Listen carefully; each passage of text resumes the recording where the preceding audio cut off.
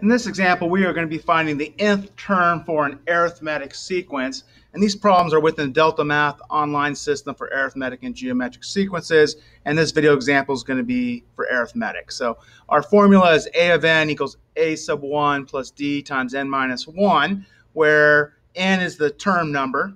So in this case, n is 31. N equals 31. Our a sub 1, that's the initial value in the sequence. So our a sub 1 is 13 in this problem, right here. And then the d is the common difference.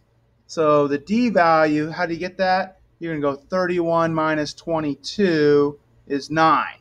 And then if you go 22 minus 13, you should get the same value if it's common difference, and it is. It's 9. So d is 9. And now we're just going to use the formula to compute the value.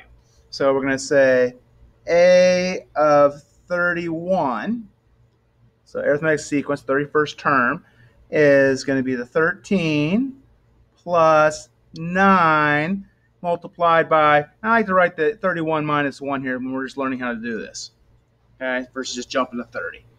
So now we're going to get a of 31 equals 13 plus 9 times 30.